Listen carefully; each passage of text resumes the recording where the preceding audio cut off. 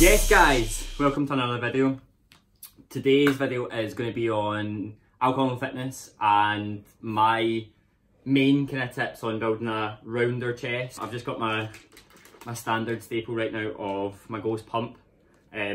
So I've got the lemon lime. I tend to go for these kind of more bitter flavours just because I feel like you get the urge to go. But yeah, let's get into the workout.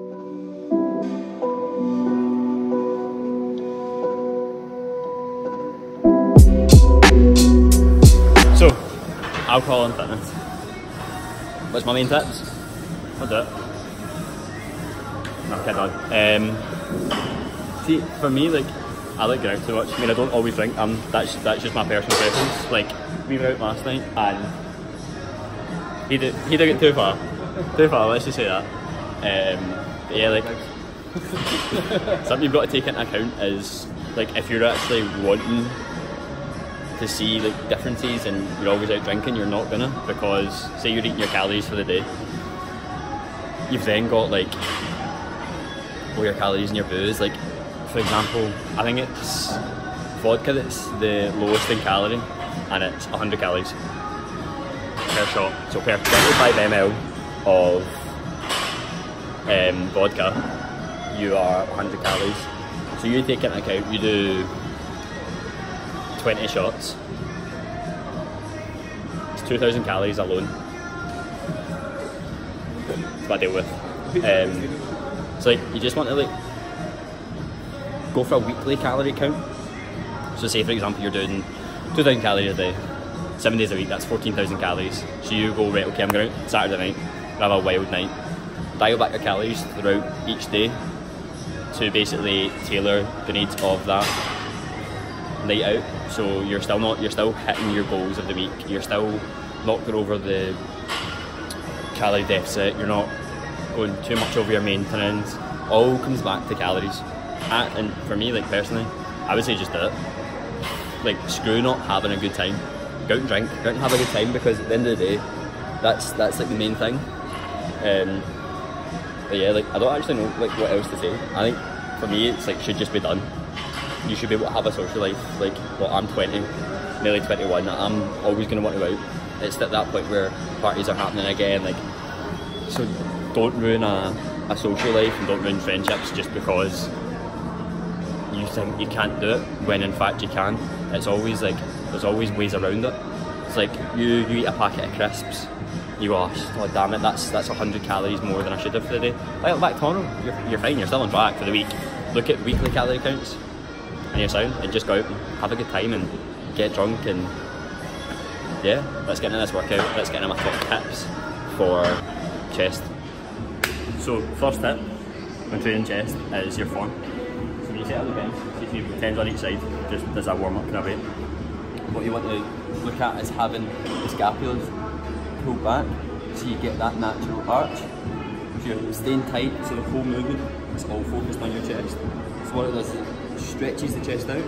So that's when you get this chest striations and you get the chest rounded, your chest muscles go across the way. So having them stretched out, pull down, push out, using no anterior delt. This is something I did wrong constantly when it started, like benching when I started, even coming to the gym. Everything was always like shoulders like fly, which I'll get onto in a minute. I'm going to do this set, I'm going to show you what I mean, how I typically set up on a bench. I used to take 5-10 minutes out my whole workout just to make sure I was getting it right. Let me just show you.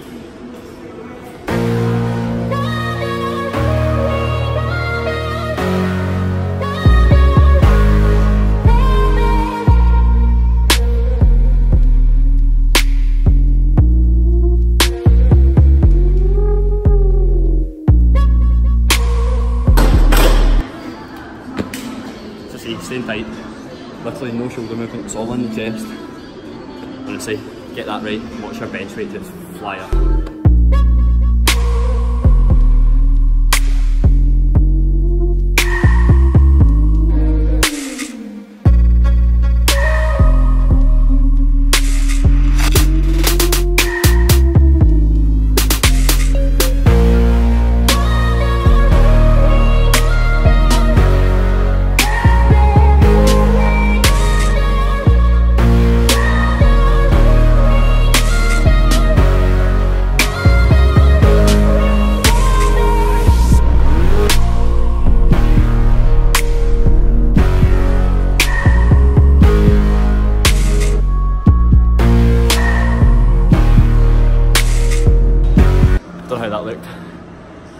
good. I felt like a crappy 3 reps. But going on to like backing up my point of elongating the chest muscles, like I say, they go across the way.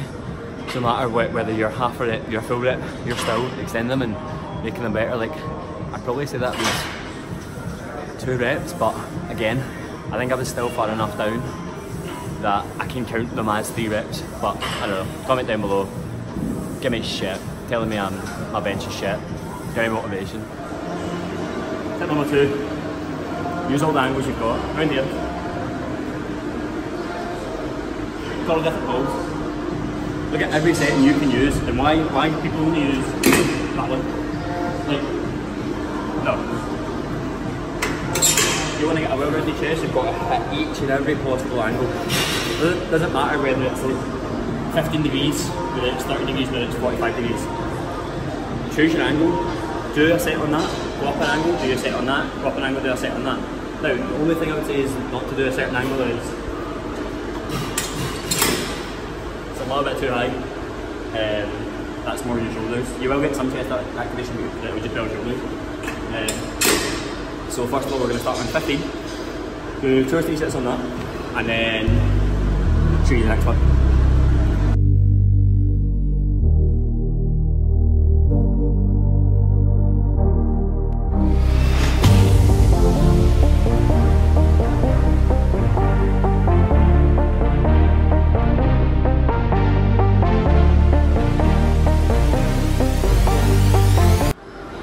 Somebody's shared that. Right, okay, so just going back to like hitting all the different angles, so don't just hit like flat and incline, which everyone seems to do, everyone seems to neglect using a decline. You just grab one of these, like what you would do sit-ups and stuff for. You want to just set it on, you probably say the lowest setting, because anymore you're going to get a lot of like anterior delt, that's going to hurt. You're going to feel a lot of pressing from there, you're not going to gain from using the chest. Again, it's another angle to hit that chest any other way. Right, we want to tip 3 first. Let's do this set.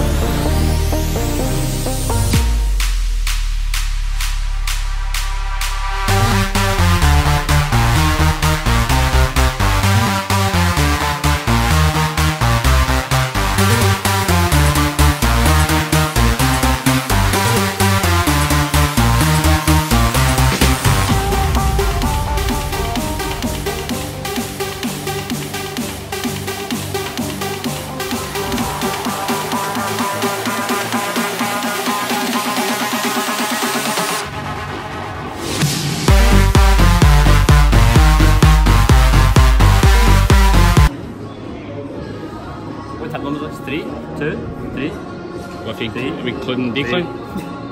So, we've done our basic compound of the bench, we've done the accessories with the dumbbells, which are kind of still compounds. Next thing is you need to isolate the pecs. So with isolation, you want to use flies, cable flies, or the best isolation is the pec deck machine, but someone's on that right now, so can't use that. But yeah, so you want to go for high reps on this, you don't want to go, you've done your low rep stuff, you've done heavy compounds. Now it's about going light, about getting that hypertrophy, getting that burn after every set as well. You kind of want a tense chest, you want to keep it activated for as long as possible. So let's do a set.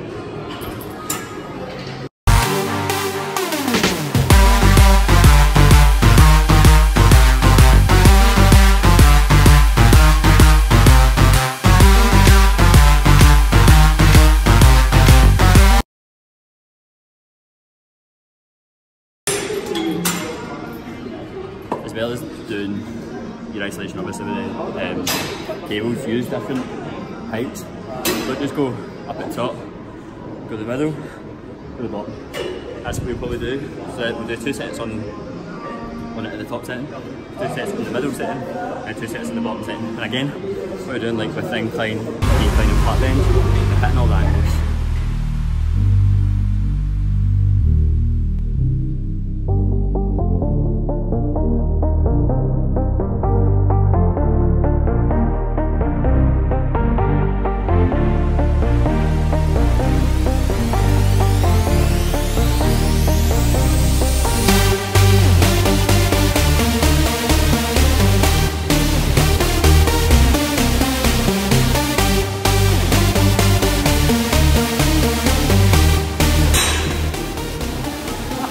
Sandy.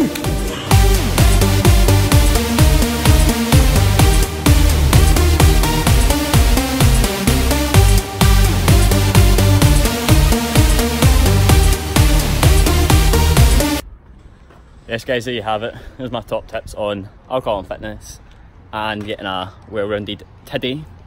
I hope you guys have enjoyed the video. Comment down below what you want to see next. I'm thinking about a food challenge, but I don't know what food challenge to do, so hit me with them ideas. And as always, like, subscribe, and I'll see you in the next one. Peace.